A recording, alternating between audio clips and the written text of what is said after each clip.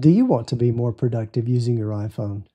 Your iPhone has a ton of hidden capabilities just waiting to be discovered. It's like a treasure hunt, and today I'm here to guide you through 4 amazing tips to boost your productivity. Plus, at the end, I'll share a couple of bonus tips that you'll wish you knew sooner. Last week while I was driving, I wanted to really make my time count, so I asked Siri to read a book to me, and she did a beautiful job.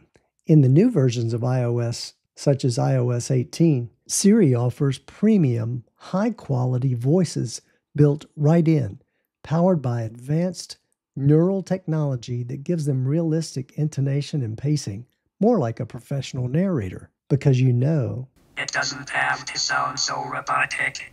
I'll show you how to make a few simple tweaks so you can decide which voice is best for you. First, open Settings, type Spoken so that spoken content will appear. Tap Spoken Content, and we see a number of options.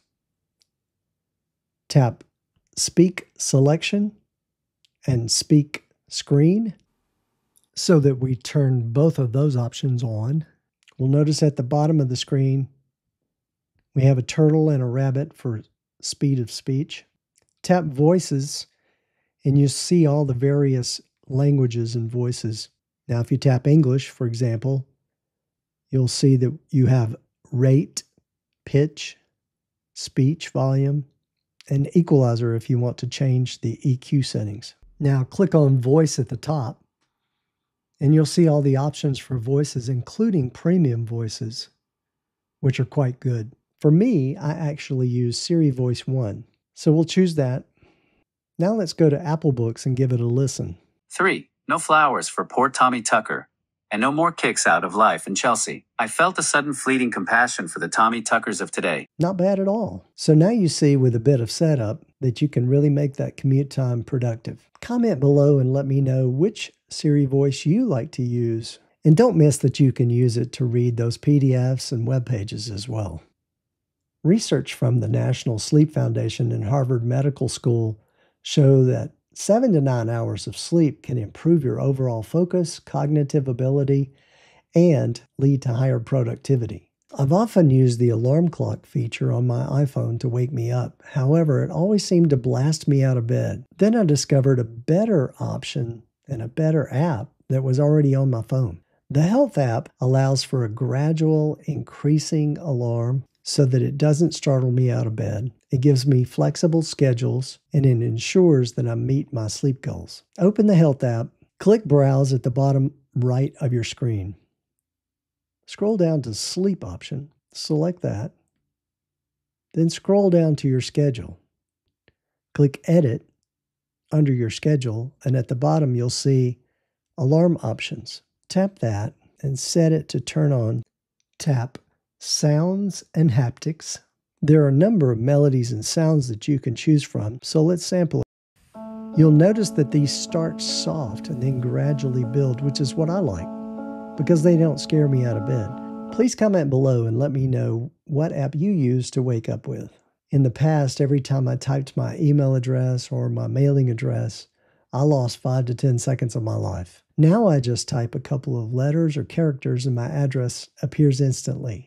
You should be taking advantage of this, and here's how. Open Settings, search for Text Replacement, click the plus sign, type in your email address, type in a shortcut. You can use a couple of numbers or symbols or characters, whatever you prefer. Click Save, and repeat these steps to create a shortcut for your mailing address. Now the next time you need to type out your email address or your mailing address, it'll be there instantly for you. I used to waste so much time looking through my phone just for an app or for a contact or even for a file in my Files app. All that has changed. I've shaved off a lot of time with this next feature. Apple calls it Spotlight Search, and it's a game changer. Open Spotlight Search by simply holding your finger down in the middle of the screen and pull down, and you'll find the search bar. Now you can type in the first couple of letters of an app to open, such as typing AP for App Store.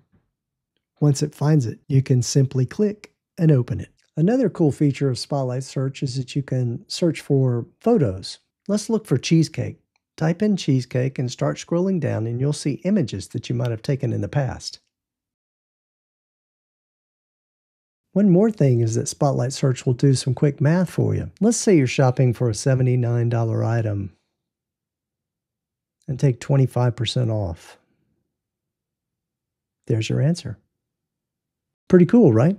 Speaking of calculations, here's a tip I think you'll really like. Now when the waiter or waitress brings me my bill at the end of the meal, this is what I do. I just open the control center and with one click, enter the amount, and then determine how much tip I want to leave. And there it is. The tip and the total are calculated for me. Let's set this up.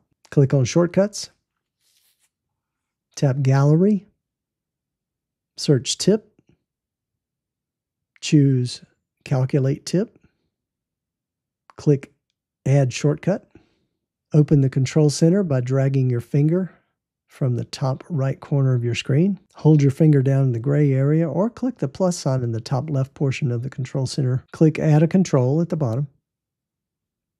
Type Shortcuts,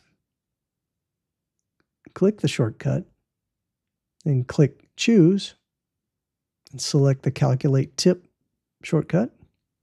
Now click in the gray area again, and then again, and there it is. So now next time you're at a restaurant, you can have your tip and your total calculated very quick for you. Have you ever been showing a photo to a friend and they ask you, where was that taken? And you said, I'm not really sure. Now you can wow them and impress them by showing them the exact latitude and longitude of where it was taken. Go to the Shortcuts gallery, which is at the bottom right of the Shortcuts app. Search for where was this taken.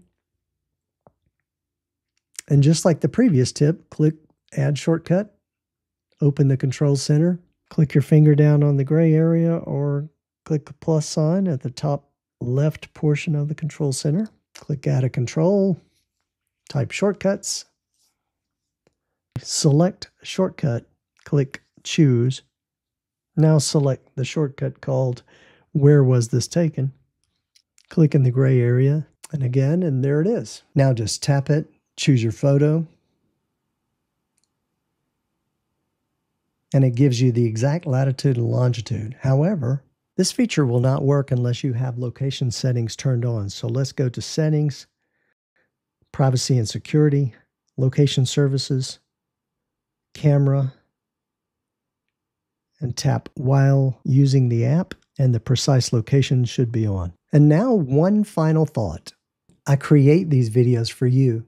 Throughout my career as an IT professional, I've experienced the challenges of learning new software. It is my privilege to share with you the various iPhone tips that have been helpful to me.